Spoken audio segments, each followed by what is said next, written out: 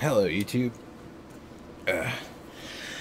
So I had a request to do the Mosin Nagant Bolt and also the Mauser Bolt. I'm going to do them in separate videos. This one is the simpler of the two, and I thought I'd just make a short video to show you a little bit about how it works, but mainly just how to get it apart and back together, which is really easy. So this shouldn't be too difficult. I have the trigger out as well at the moment because we're going to have a brief moment and show how that works. We're going to set that aside for now and focus just on the bolt itself. So getting the bolt out of the gun is fairly straightforward when it is in the unlocked position, and you pull the bolt back. If you pull the trigger, it'll come all the way out the back end of the gun, and then you're left with the bolt in this configuration. And the way to get it apart is fairly straightforward. You're going to essentially return the bolt to the same position it would be in when it's in the gun. When it's actually in battery, the bolt separates into two pieces, and the lugs and the front piece completely come apart. Now, what this involves means we're going to have to grab the back of it here and pull, and then we're going to have to do some turning. So that involves, a good amount of force. There's a big old spring in there. And the other thing is, don't pull real far. You don't want to pull the sear out of the track. In other words, the track, you want this piece here to be rotating the track with you as you go. And remember, just like when you put the bolt in the gun, you're rotating it, the handle part to the right. So since I'm going to start with it to the right just to hang on to it, I'm going to hold the back part still. I'm going to try and do this so you can see the back, the whole thing, more or less at the same time. So again, I'm going to push forward, and then I'm just going to rotate and let it go in and down. And so I didn't let this come off of the track, and I set it in gently so that it wouldn't go flying. Now what you'll have at this point is that the track and the front of the bolt will be free to come straight off the gun. And then the sear track, or trigger track, and I never actually looked up the proper name for the pieces of this bolt. I apologize for that. So we're just going to call them doohickeys and stuff, but that's okay. So these are single pieces. The extractor is actually machined into it. It's or welded in generally. Replacing them tends to involve milling it out and hammering a new one in and spot welding it. So it's not. Yeah, I often see just entire replacement heads for sale. Now the next part is generally where people start to say, well, now I've got this, big pin, and what do I do from here? And the answer is that there's a built-in tool, which is the end of the track. So, and I call this a track because the sear is sliding back and forth in the track when you're moving the bolt around. And we'll get into that a little bit more in detail when we get it all apart. So this part up here can be used as a tool to remove the firing pin. And so basically we just want to unscrew the firing pin, and so this is the exact width. So the firing pin is actually flat on both sides, all the way back actually, or for a good distance back, but there's two different widths. There's the narrow part, or the very narrow part where it says the firing pin head, then there's one thickness here and then a wider thickness here. And this is designed to fit perfectly into that middle bit essentially. And all we're doing is we're unscrewing it. So we're just turning it, and you can tell if you're going the right direction because it's only going to go in one direction. You can't keep going over tight. If we look on the back, if we can get it onto camera, if we look on the back as we're unscrewing it, bringing the screw closer and closer and closer to the end, it's going to stop. You can't really go past there. That's its natural position in the gun, which is why they actually stamp it across like that. But the point is, while taking it apart, you're not going to really be able to go the wrong direction. So basically, just set it down, or just sit there, and work it around. Unless yours is rusty, this shouldn't have shouldn't take a whole lot of pressure. And when it does finally give, it will pop the spring a bit. It's probably not going to fly across the room, but you don't want to be pointing it at anybody. So kind of hang on to it, and especially as the rest of that firing pin, which is fully the 1/4 inch wide width of the whole tube there, starts to be exposed, that's when you want to kind of slow down a little bit. You're getting towards the end, and there it goes. So pop, and it sticks out an extra inch, so really it's only that much spring you got to worry about, and then everything's just going to fall apart. And what you're left with is your big old mainspring, your gigantic colossal firing pin, and your bolt handle, and the bolt tail cocking piece slash sear slash everything else. So in the gun, what's going on is you had this piece screwed in to this piece, and that's it. These guys screw in, and that holds the whole thing together. And so basically when you're cocking it, you're really I'll show you mechanically what's going on here. This piece sits like this. This is your sear, and this is your sear engagement surface. And when you pull the trigger, it bends this leaf spring down until it clears that, at which point this piece can fly home forward. So it wants to be able to go all the way in, which leaves it protruding out just a little bit. When it's cocked, this piece is holding it all the way to the back. So when you pull the trigger on the Mosin, you see this whole piece launch forward a 1/2 inch. And that's what's going on, is your trigger and sear sit there.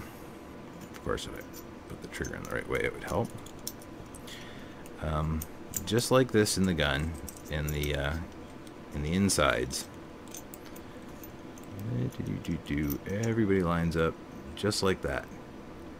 And so as you pull the trigger, this little ramped surface here makes it so whatever the trigger is sitting against, as you pull the trigger, I feel like I'm holding this backwards in my head. Hang on a second. Pull the trigger, and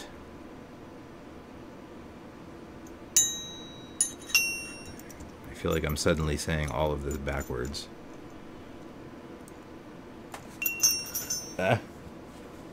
This is the problem when I can't fit the entire rifle on the bench.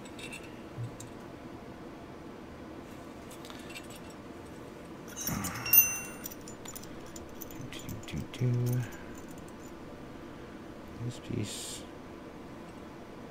here, trigger here, and this piece free to push against the bottom of the bolt.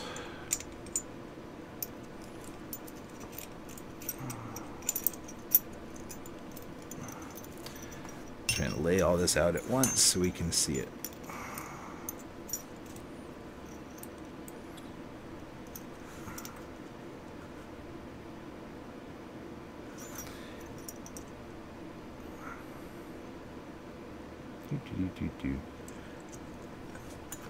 You know, I don't know if I have enough arms to be able to demonstrate this gracefully is my problem. I apologize.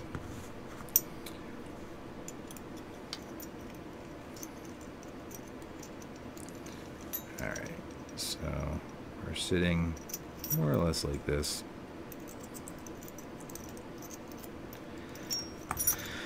Alright, maybe we can't demonstrate this because we don't have 3 arms. But the point is that when you pull the trigger, what's actually happening is that you are going to be pushing this leaf spring down. And as you push the leaf spring, that's held, to the underside of the gun by a screw up front. And when you pull the trigger, you're bending it down out of the way. And when you bend it down far enough, it's out of the way of the bolt, and then the sear system, and at that point it's free to travel along the track. Unscrew it again. Maybe that would have been easier to demonstrate without the firing pin in. So it's back here. When the trigger is pulled, it can then slide all the way forward, and that's when everything lines up. So that mechanism on the underside of the gun is what I was talking about here. So this is sitting here and held in place by a screw. Go ahead and put him back in. If I can find Mr. Screwdriver.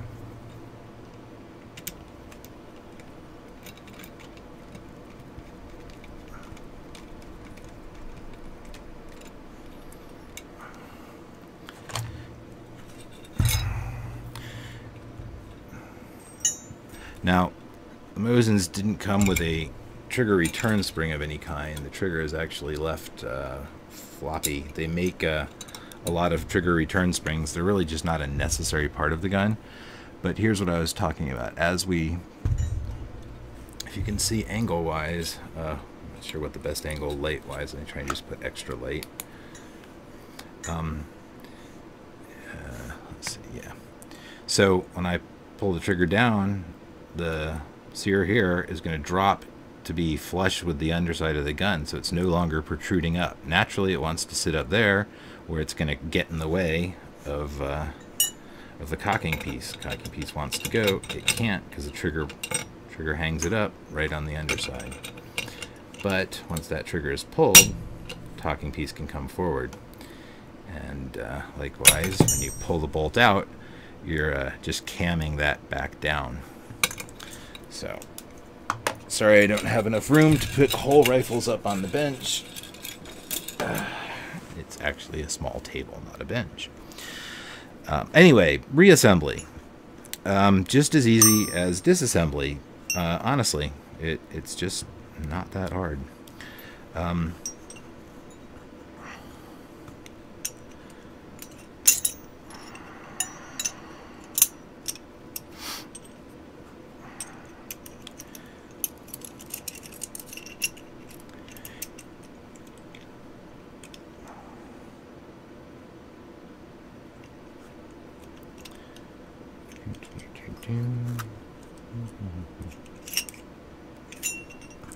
Sorry, I was just playing around. So, reassembly. We want to take our spring, put it on our firing pin, take our bolt handle, and put it through. And now you'll see the spring comes out the back, but it's not going to come out quite enough for us to grab the threads. Right now we're a little far from the threads. The threads start, you got to compress it about 1 inch, and then they start. And so the easiest way to deal with that is to, I find, to put it on a flat surface, push it down, and do my first couple turns that way until I feel the threads bite. And once the threads bite, then it's really easy. So that is now started. And again, with our built-in Wild Wacky Wonder tool, we can just sit there and spin it right back into position. So just using the tool to hold on to the end. And of course you can do this with a pair of pliers too. I mean, you don't put a ton of pressure on it. You just don't want to bend that spring. And as you're turning, eventually you're going to feel it bottom out. And when it does bottom out, if yours is normal, it's going to have that line across the, makes it look like it's a screw head, even though you never stick a screwdriver in there. And just back it off till it's even again, because that's the correct position for assembly and disassembly. So that's the idea, is you screw it all the way down, and then that's going to be pretty close to flush, and then back it off until that whole area lines up again. And then you want to drop the track on, and remember that the track has to be lined up with the sear system. So if you put the track on wrong, because it can go on, this part does have a flat top and bottom side. It does mate correctly with the firing pin. So if the firing pin's not in the right place, then that's not going to go on right. So that's the other reason you line it up, is to make sure everything is where it's supposed to be for you to put it all back together. And then last but not least is the head of the system. Now, the head has a couple things. It's got a track and the track is where this lug rides. So this lug rides in here and can rotate to the right. So it follows in here and over there. It's just that little piece is what we're watching, and it goes. Line that right up with the track, goes in, and that gives you that much rotation. And then, of course, in this angle, it comes out. The other part of the head that matters is its own little lug there, which drops into this chamber right there on the bolt body. So again, put this on, and it should all line up track-wise. This guy, you want to make sure you're aiming for that correctly. And whoops. You have to put it on first to line this the sear track part up, and then you can rotate it over and slide it up and on, because it is off just a little bit. So the idea is it can come out and then over and then off. Alternatively, you can put these guys on beforehand together so that this is one piece, and then when you're putting this part on, you just make sure that you line it up on top.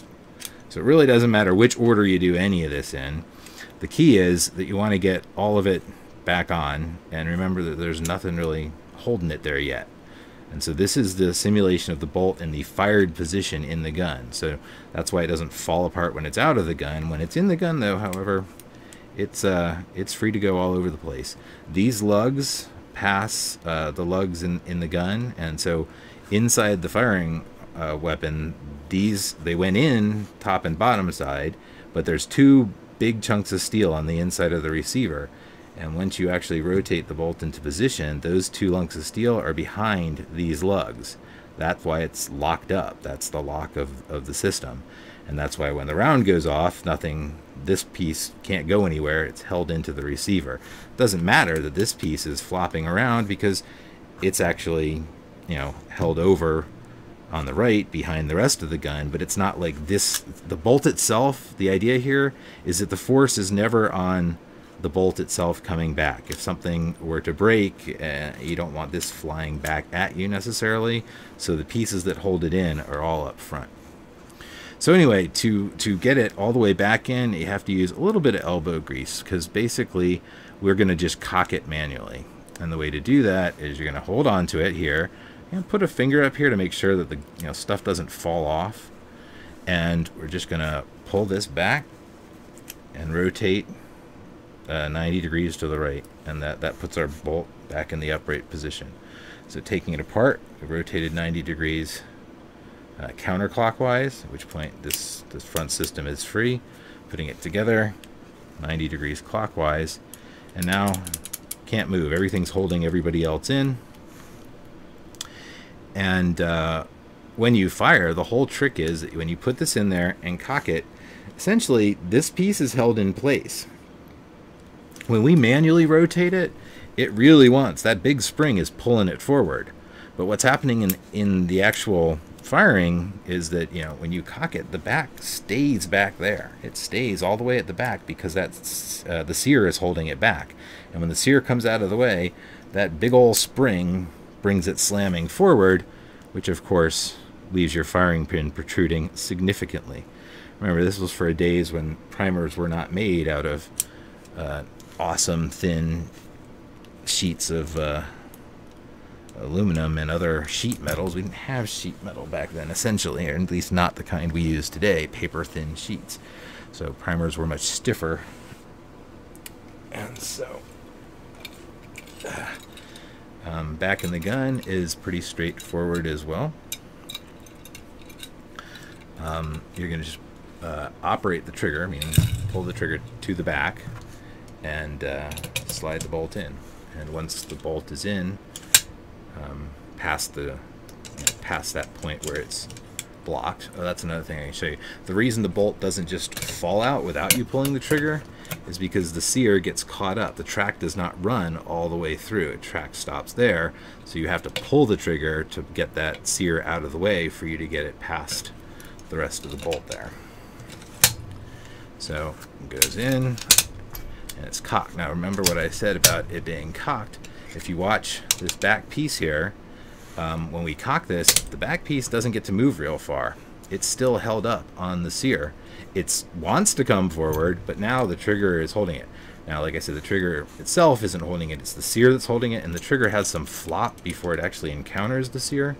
But once it does encounter the sear, what we're going to see is the entire piece. Now remember, the firing pin is screwed into this, so when this moves, that whole firing pin is moving. So when I push my trigger, that whole piece moved forward. And theoretically, if I was super strong, I could just cock it again by pulling really hard. Now, of course, that's really hard to do. So it's a lot easier to actually be able to simply operate the bolt, which does the same thing. So we're in here, it's locked up now. Pull our trigger, it goes bang.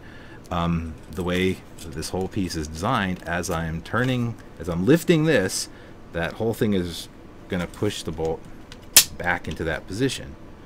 And that is because of this big angle here and this big angle here moving against each other. That is overcoming all that spring force by me only having to lift essentially straight up as the operator of the gun. I'm converting that vertical, easy, straight lifting force into a rearward spiral force that pushes it back until the sear automatically, because it's on that big leaf spring, pops up and catches it. Probably can't get in there to see the yeah, I don't have a good way to get this on film, but you can probably see in your own the lugs and how that whole system works. Everything else in here, the shell holder and plate, that's designed to keep rounds from popping up when they're not supposed to, as well as to is that actually part of the ejector on the Mosin? It's been a while since I played with this. Hang on. Yeah, it's also part of the ejection stroke. This little tab there is technically the ejector, but this rest of this plate is actually keeping shells in the magazine from popping up too fast. So as the bolt draws off one, it's going to pop just enough to let one out, but then it hits it, ejects, and that lets everything come back forward, and it kind of holds the rest of the shells down. So that's what's going on with that springy mechanism over on the side. And that is that for the Mosin Nagant Bolt. So once again, making it easy, when you take it out of the gun, you're just gonna grab the back, rotate it 90 degrees. If you're thinking about holding the front part still, then you rotated the back counterclockwise. At that point, all that stuff comes off, and you can use the track as a tool to unscrew it. Once you screw it back on, you make sure that that's aligned, the line across the back, and you make sure this is in the track and on. And then you just hold it all together and slide it on, and the things you're making sure that are all lined up is that it goes into the track, and that this piece in the front makes it into its little hidey hole. Put a finger on it just to hold it still and undo. Now I'm going to pull this part back and rotate 90 degrees clockwise this time. The other tip about the Mosin is, and on all your surplus guns, anything that you bought that was a military rifle used before 1970 is going to be packed in cosmoline of some kind. Grease, looks like brownish Vaseline. The more that's on that gun, the kind of happier you should be in a lot of ways, because where there is cosmoline, there cannot be rust. Where there is not cosmoline, however, you know, for all we know, this thing was in a crate at the bottom of the ocean. So anything that wasn't covered in cosmoline has the potential for being covered in rust. So the worst time the only problem I had a real problem with cosmoline, whereas I got a weapon and it had cosmoline just about everywhere, but had just managed to create a situation where the cosmoline actually trapped a pocket of water. And so while there was cosmoline on 99% of the gun, there was this 2-inch spot of it where, as the cosmoline got stripped away, there was this nasty what appeared to be seawater in it, and a very rusted spot on the gun. But the point is, the cosmoline can get on there really nasty, and all greases can get on nasty. And what you want to use to get that off is isopropyl alcohol, rubbing alcohol. It's a buck a bottle at the drugstore. Get the stuff that's 90+%. Don't get the 70%. That's too much water. And you still don't want to leave it on metal for long, but it is the right kind of solvent. The kerosene that's in your regular Hoppe's number 9 or just about everything else out there, they're pretty crappy solvents for grease itself. They're great for fouling, but for cosmoline level stuff, you're going to go through a lot of the isopropyl, put it on a rag, wipe stuff off. I find it's the best to get stuff off. It does leave the metal completely bare and completely dry. So as soon as you get your cosmoline off, get oil back on it, preferably even grease. There's a light layer of grease on this. I'll have to do an entire video just on the right way to grease guns, because very few guns actually use grease. Any modern gun, no grease. There's going to be oil on it. People love to use grease, and they love to use a lot of grease. It's just a bad idea. But on these, that was appropriate. And the idea with grease is that you should never be able to see the grease when you're done. When you start putting grease on, if you get something that's a white pasty grease, and I mean the white lithium grease is fine, but frankly, go get this stuff. It's just cheap. Military uses it, and it's pretty much great for everything that actually needs grease. But the mistake people make is putting a lot of grease on. They get that little tube of white lithium and squirt grease into something and think that they've done a good job. You're not packing bearings here. That's not how this stuff works. The grease is only effective if there is a invisible film on it. Actually, I think that's that's these guys' logo. Right under the label there, it's the film. Film is the key word. If you can see the grease, there's too damn much grease. You should never be able to see it. If you can see it, all it's doing is accumulating goop and making a spot where stuff is just going to get sticky and caught up, and then it's going to dry out and get gummed up. Grease is a fine layer on all the metal parts, and I mean fine. If you can see it, there's way too much. So what I do is I get these art brush, they call them acid brushes. They're basically just disposable paint brushes. I dip them very lightly in the grease, and I spread one blob of grease over the entire thing. I mean, I just keep spreading and spreading and spreading until the grease is everywhere. And if I can see any of it, if I see, the little lines from the paintbrush, too much grease. When you're done, you just won't be able to see it. You'll be able to feel it. My hands are all slimy now because I've been monkeying with it, showing you guys. But in terms of, the proper way for it, that's what you want to do. So get all that yellow funky stuff off with isopropyl alcohol, and then, dry it. It'll dry pretty quick. Get that layer of grease on all of it. And, what I like to do is start with too much and go till I can't even tell there's any left. And that's the right amount. And there's still some places on this that I haven't been, perfectly artistic about getting everything out of. If you look at that, there's a little chunk of, based on the brownish red color, the original cosmoline still stuck on there. So, like I said, it does dry up and get nasty. But anyway, that's the way to take care of it, and your moist nugget will keep you safe in any kind of battles where you need a lance that can occasionally fire bullets. Hope you had fun. Stay safe.